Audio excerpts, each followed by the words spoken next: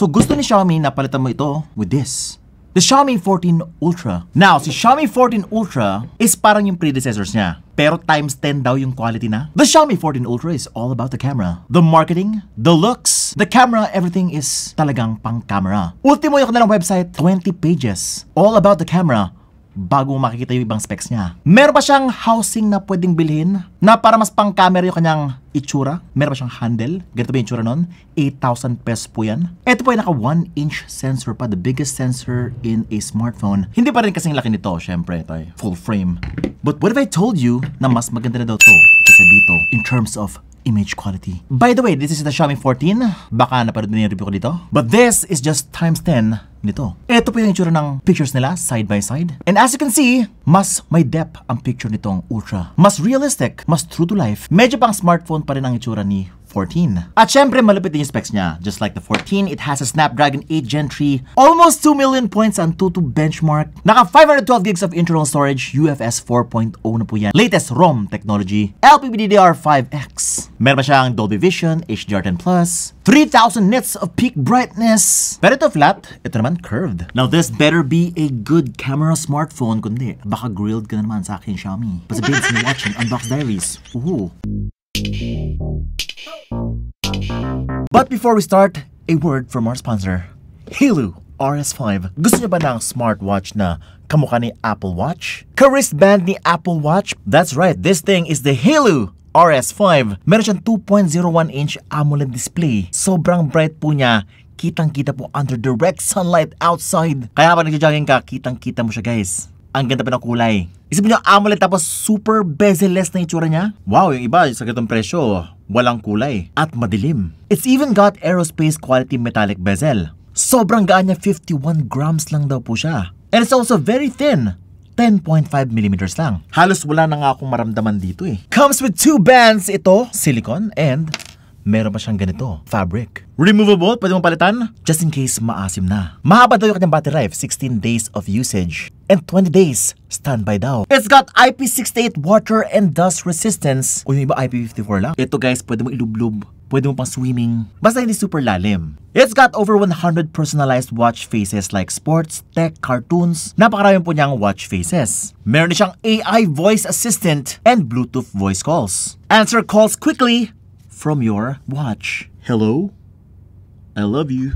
Bye. And of course, it's got the usual smartwatch features like step tracking, blood oxygen saturation monitoring, sleep monitoring, heart rate monitor, at meron ka pang 25-inch monitor. Na-joke lang.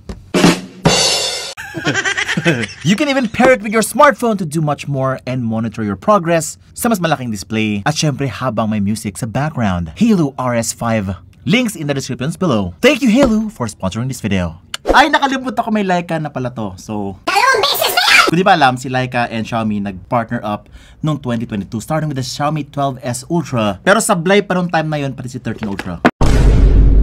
Yeah, I just said that. Designed... Sorry, PR, di pa ako to Na-receive namin, punit na siya. Designed by Xiaomi. May SIM ejector pin. Ito po yung casing. And papers, ang ganda ng casing.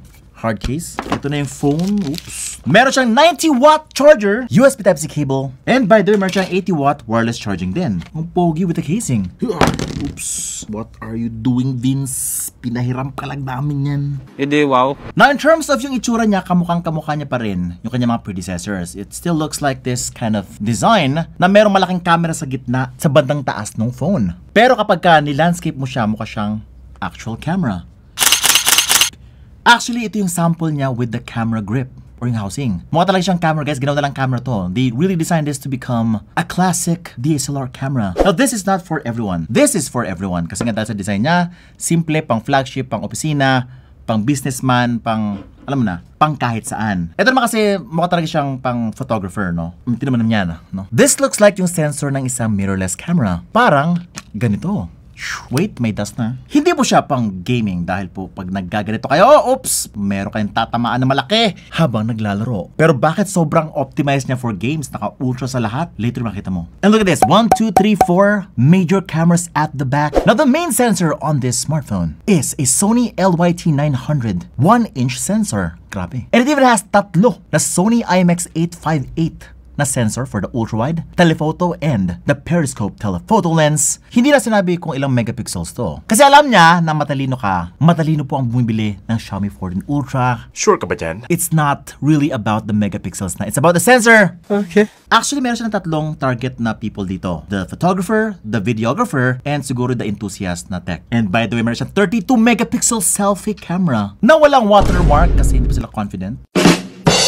Now, the back is vegan leather po to. Yan. Very premium yung kanyang feels. It's built like a tank. Parang it really feels like a DSLR camera. Ito, ganito yung kanyang feels pag hinawakan mo siya dito. Lalo na kapag meron pa siyang housing. Mas magiging tank build na po siya pag ganun. Pero yun na, nakasalalay lahat dito sa kanyang camera. Kasi nga, yung buong pagkatao niya ay camera. If this is not a good shooting camera, then bakit mo siya bibiliin, di ba? Now, same pa rin, medyo makapal siya. Malaki talaga, sobrang fully stacked yung specs dito sa phone na to, so kaya ganito po siya kalaki siguro. Pero yun, pakita na sa inyo yung pictures ito na po. Now this is what you're gonna get with the Xiaomi 14 Ultra. Ang una naman napansin is how much features they provided in the camera app. Kung si Xiaomi 14 medyo basic lang yung kanyang camera app, ito naman grabe guys, sobrang stacked. Sa portrait mode, dito siya nag-shine talaga. Ito yung mga photos ng mga portraits. Ang una ko agad napansin is kung gaano siya ka true to life yung dating. Parang kuha na talaga siya ng DSLR. Kasi before guys, medyo hindi ako natutuwa sa image quality ni 13 Ultra, 12S Ultra. Dinala ko pa sa probinsya, pinagyabang ko pa, meron akong 12S Ultra, 13 Ultra. Then sinide by side ko sa iPhone, parang oops, gagawa pa sana ako ng TikTok video nun. No? Mas maganda pa si 13 Ultra, ibabash ko si iPhone. Tapos medyo madilim si Xiaomi and parang mid-range yun. Pinahiya ako. Kaya ako galit last time. Ngayon nagbabalik loob na ata ako. Sa nakikita ko, kasi nga ito na. Now, the first thing I really noticed here is yung kanyang color. The color is now much more close to real life. And that background blur, yun talaga. Talagang mas realistic, less digital yung kanyang itsura. Lalo na yung image quality. Parang hindi na siya ganun ka over-processed. Ito pa yung sample ni Xiaomi 14. Ito talaga sobrang processed, no? At dahil po maliit yung kanyang sensor, it needed to compensate somewhere else, no? Pinupull up niya yung contrast, mas saturated ng konti, even though naka-Leica authentic po yung 14.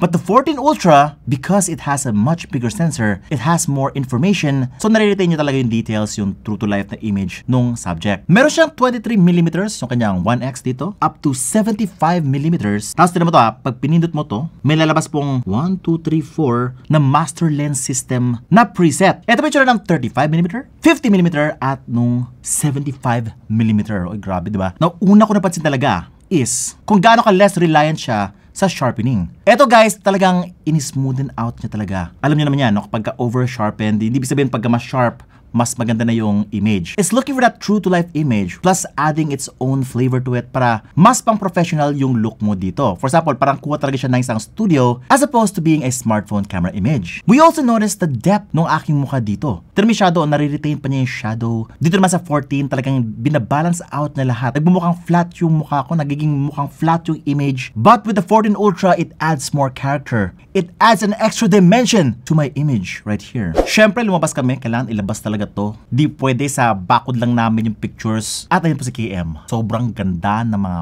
photos niya dito. Now with the camera system on this thing, you're gonna be able to have more freedom because of the number of features that is available at your arsenal. Sa Pro mode pa lang, ang daming settings dito. Tapos guys, meron siyang pinakabagong variable aperture dito sa Pro mode. Guys, tingnan nyo ta. Whoa! Sumisikip. Okay. Virgin na siya. Na joke lang, yun po yung variable aperture na nakikita nyo sa other smartphones like kay Huawei P60 Pro. Ito ba yung physical aperture na po? Ito ba yung tsura ng aperture na pictures? Now, kayo pong bahala na mag-judge kung convincing ba talaga sa inyo yung kanyang paggamit ng physical aperture over digital bokeh. Napansin ko rin meron siyang auto macro mode. Kapag nilapit mo na sobra sa isang object, may macro capabilities. This can zoom in up to 120x zoom at very stabilized po yung kanyang zoom. Pero, just like any smartphone, di ganun ka-usable yung kanyang 120x digital zoom. And for me, the only solution for that is generative AI. May limitations talaga yung kanyang sensor, any smartphone sensor. And for the past 5 years, with all these smartphone brands focusing on the 100 times zoom, 120, 200 times zoom, ni isa sa kanila, wala pa rin usable na maxed out zoom picture. Pangit pa rin.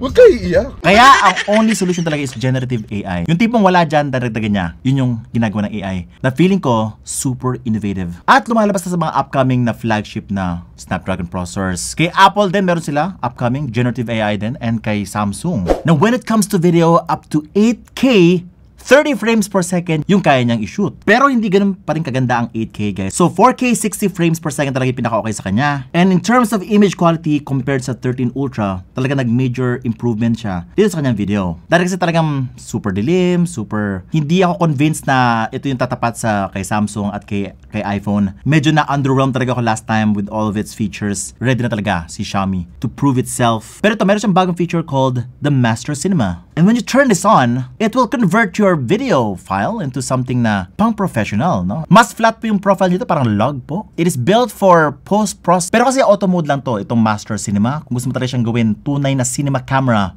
punta ka sa director mode, ano ito sa more. Click mo lang yan and it will give you these nice settings. Full control of the ISO, shutter speed, meron pa sonogram, histogram, even yung battery ng cellphone, ano ito rin. Everything that you need to monitor your video. Pero kaya mo itong extra clutter sa screen, click mo yung disp, boom. O diba sa DSLR lang yan, pero dito meron. Now, sa selfie camera niya, hindi ako masyado impressed, no?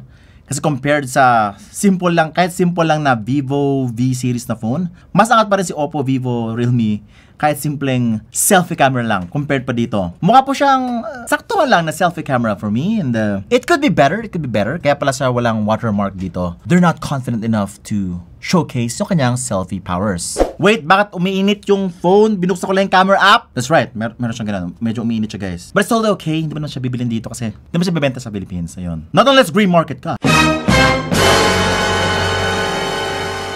Actually, kung photographer ka, ang pinaka-useful dito is kanyang brightness talaga sa labas. 3,000 nits of brightness. Ang pinaka-problema na isang photographer is yung kanyang display. Lalo sa labas guys, sobrang dim niya kapag sobrang tirik yung araw. Kaya po nag-viewfinder, important po yung viewfinder, di ba, sa mga camera. Pero this one, dahil wala siya yung parang ganun physical viewfinder, display lang talaga yung kanyang viewfinder. And with this, I am happy to tell you na sobrang bright po niya, sobrang usable po niya sa labas. Now, the low light image quality on here is not the best that I've seen. Mas malupit pa rin yung kay Vivo. Vivo is the best in terms of low light sa smartphone. But what can I say here is that you still get those pretty nice advanced features like yung mga master portrait, yung kanyang variable aperture in low light. And if that is important to you, sa Xiaomi 14 Ultra mo lang siya makuha. And yes, baka sabihin na iba, parang okay naman yung Xiaomi 14. Masaya naman ako sa itsura niya. Mas vibrant nga, mas makulay eh. Hindi kayo photographer kung ganun yung tingin nyo sa kanya. A real photographer once may it be for their hobby, for their creativity. Marami kasi maarte na photographer guys, and sometimes they even want to use it for professional work. Yung tipong magbabayad yung kliyente, gusto nila talaga maayos. Eh syempre, bakit magbabayad yung kliyente kung mukhang cellphone yung kuha ng picture? Ayun. Ba? Hindi kasi lahat pang Instagram. And this could be your B-cam. Pwede siyang B-cam, no? Kung meron kang ganito, ubos yung battery, tinatamad kang dalhin to ilabas, gusto mo mabilisan pa. Actually, it's more likely na dadali mo to compared to this. Very rare nyo ako makikita na may dala akong ganito sa labas. At saka bawal pa sa mall. Walang kwenta. Sisitayin ka pa ng guard. Pero ito pwede. Ay, okay lang yan, sir. 1-inch sensor lang kasi. Di nyo alam pinagkakitaan na yung mall nyo. Okay, so now in terms of the performance, wala masabi. This is truly a flagship device, Snapdragon 8 Gen 3. Almost 2 million points ang to benchmark. Syempre, pang flagship din yung kanyang OS. Walang ads. Very smooth lahat. Hyper OS na po to. The best pang nood ng mga movies at Cocomelon. Guys, meron siyang HDR10+, Dolby Vision, and gagana po yung kanyang Dolby Vision sa Netflix. Ayun. Okay. So, kamusta naman sa performance? Sa gaming, ito na po. Mobile Legends, kompleto po yan. This is 2 overkill for Mobile Legends. Ako nagsabi sa inyo, sobra-sobra na to. Pero kasi meron mga iba dyan na mahilig talaga sa Mobile Legends even though na marami na silang gadgets. Katulad ko naka-iPhone na ako, Huawei P60 Pro, naka-Samsung S24 pa ako. Still, naglalaro pa rin ako ng Mobile Legends. And that is why this is still crucial for me, no? Pero overkill po siya, sobrang smooth po niya, no frame drops, ultra, right out of the box. Call of Duty, kompleto din yung kanya settings. Very immersive. Genshin Impact, super smooth din po siya, 60 FPS, pero mag-ingat kayo sa kanyang init. Yun na naman. Sana lang maging okay siya sa ibang countries, kasi hindi naman siya bebenta sa dito. Hindi nyo na problema yun. Manood lang kayo, kasi nga, hindi naman ito binibenta sa atin. Now, I just think that this is the first Xiaomi Ultra device. Ever since na lumabas yung mga Xiaomi Ultra series, 12 Ultra, 13 Ultra, hindi masyado guys. Sobrang beast yung specs, pag narinig nyo on paper, pero pagka tunay na picture, siguro ngayon nag-i-invest na sila sa engineers. Hindi na 20K ang kanilang pasweldo, 25K na. Sana all! Hindi, joke lang. Bakit? Ganun yung camera. Baka dahil nag-increase. Nag-increase lang dahil sa batas. So napilitan din yung market mag-adjust.